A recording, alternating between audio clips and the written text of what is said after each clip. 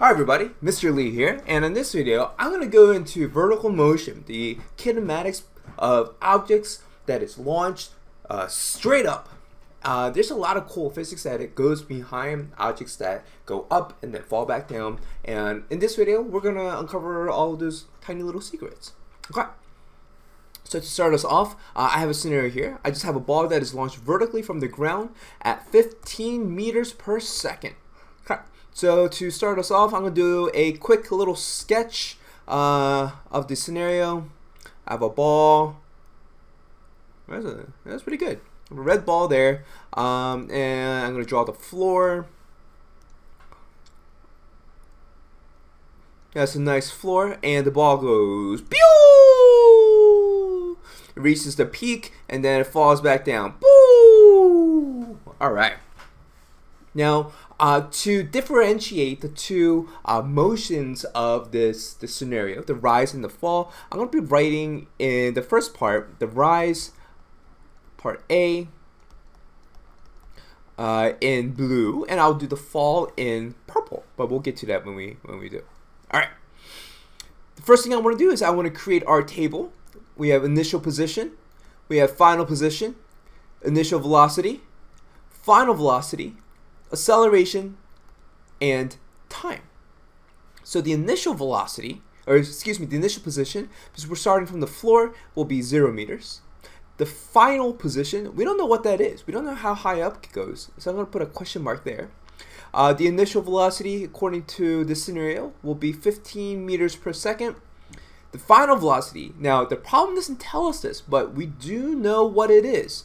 When this object reaches the peak, okay, the object has a velocity of 0 meters per second. That is one of those cool little tidbits. When you jump in the air, okay, the vertical velocity, the y velocity, okay, will be 0 at the very peak. So when you jump, you're actually floating for a brief second.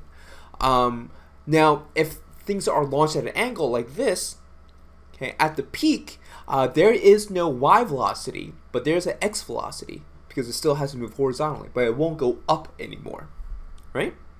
And we have the acceleration. Remember, it either speeds up objects or it slows down objects. That's the definition of acceleration. And the acceleration here will be negative 9.8 meters per second squared, because that's the acceleration due to gravity, and we don't know how long this entire trip took. All right, let's do the math for the rise, okay?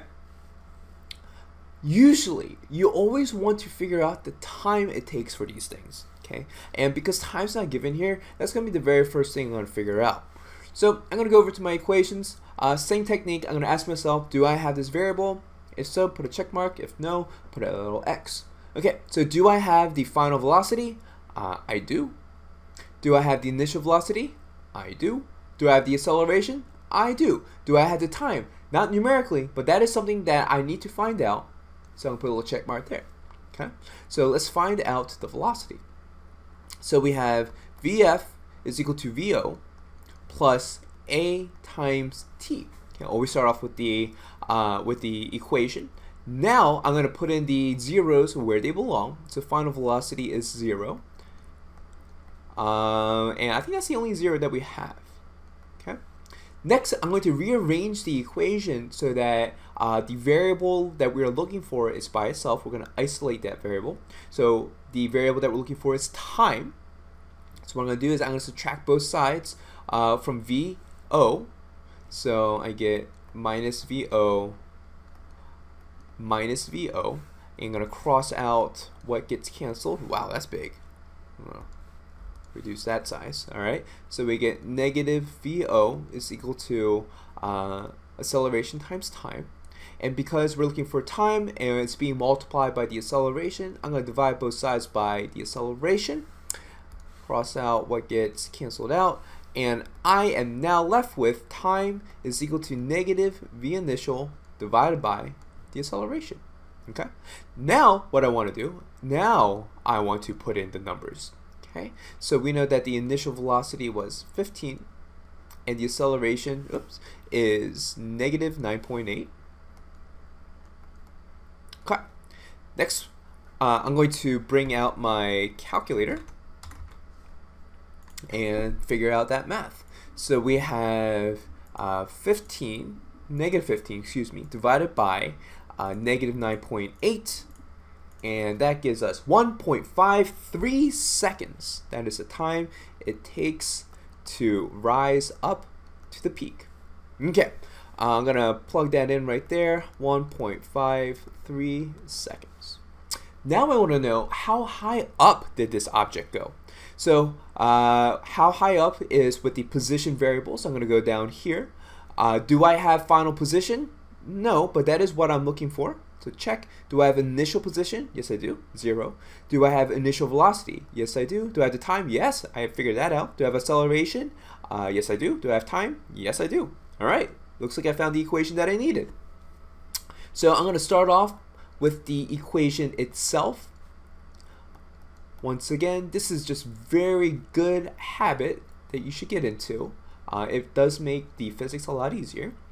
Next, I'm going to put in the zeros where they belong. So we know that the initial position is 0. We start from the floor. The initial velocity is not 0. Plus 1/2 AT squared. So we're given something like this. Okay. All right. Now with this, we can figure out the final height. Okay. Normally, I would rearrange this equation so that we are in a equation state where the missing variable is what we're looking for. But luckily for us, the missing variable is right there. So plug in my values. My initial velocity is 15. My initial time is 1.53 plus 1/2, that is negative 9.8 time is 1.53 squared. Okay, now there's a lot of numbers here. There's going to be a lot of calculations. So what I'm going to do is I'm going to do this bits and pieces at a time. All right, I'm going to do 15 times 1.53. Okay, 22.95, and now I'm going to write that down. So I see a lot of students try to do this all at once, and I don't recommend it. Mainly because things can get messy and you might mess up on your keystrokes for your calculator. Okay, so just tiny little pieces at a time. It does make a big difference. 1.53 squared, so 1.53 times 1.53 times negative 9.8 times 1/2, and we get negative 11.47. Okay, once again, I'm not adding the 22.95 yet, I'm just adding it all up. So what I get is a total of 22.95, 11.48 meters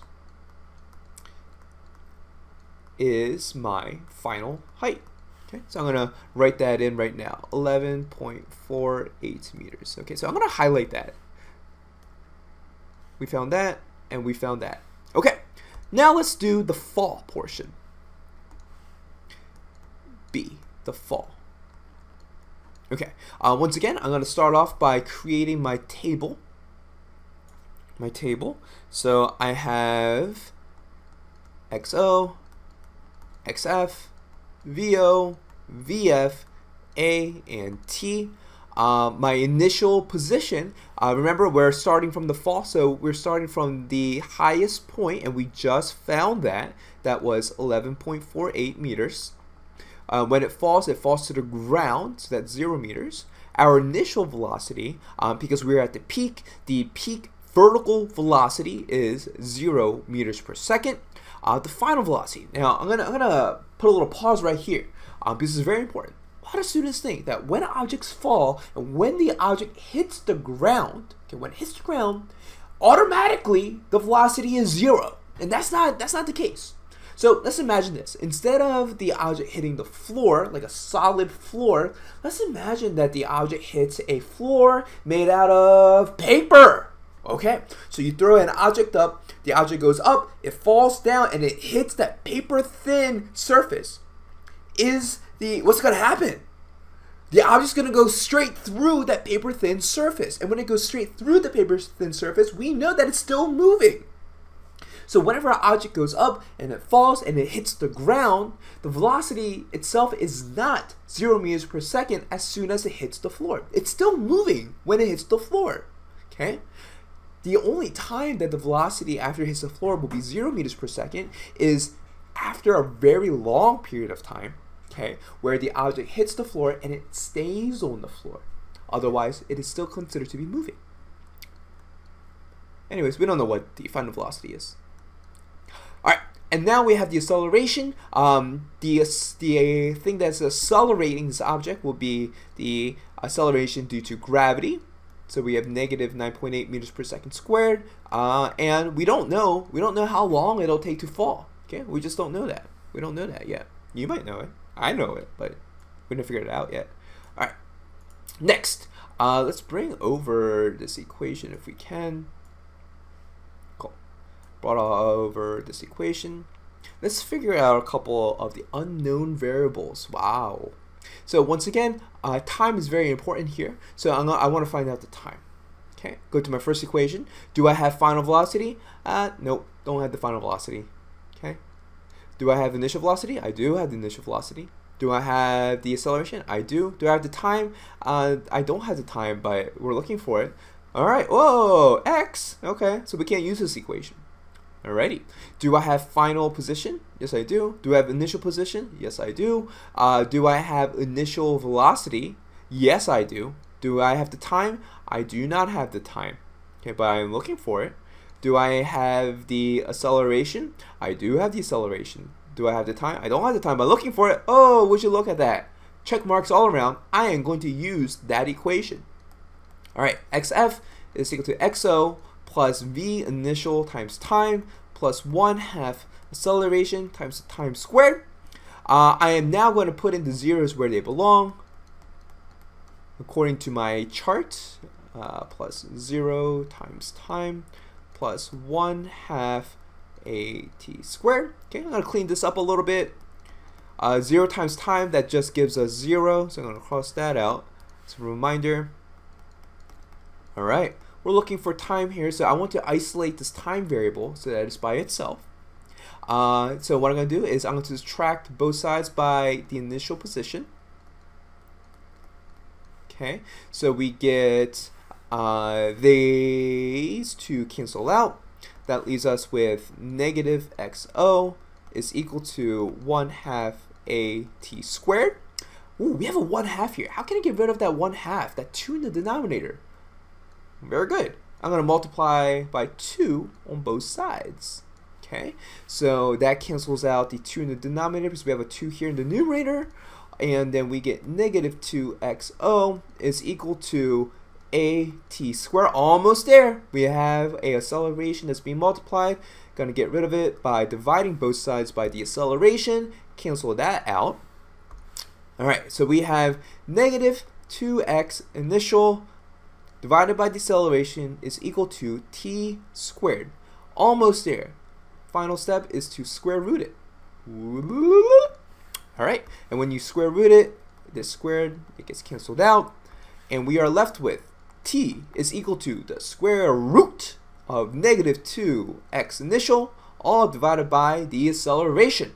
Okay, whew! Now we can plug in our numbers. So I'm just going to do that to the side. We have negative 2 times the initial position, which was, what was it, 11.48, divided by the acceleration, negative 9.8.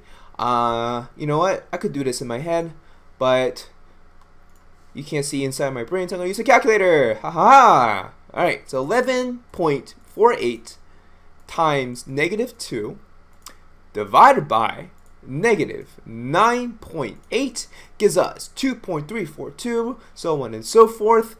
Take the square root of that bad boy, and we get 1.53 seconds.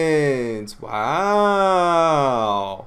Whoa. Whoa, whoa, whoa, whoa. Let's pump some brakes here. Alright, 1.53 seconds. Very important. Doesn't that look familiar? Well, I hope it does, because the time it takes to rise is the same time it takes to fall.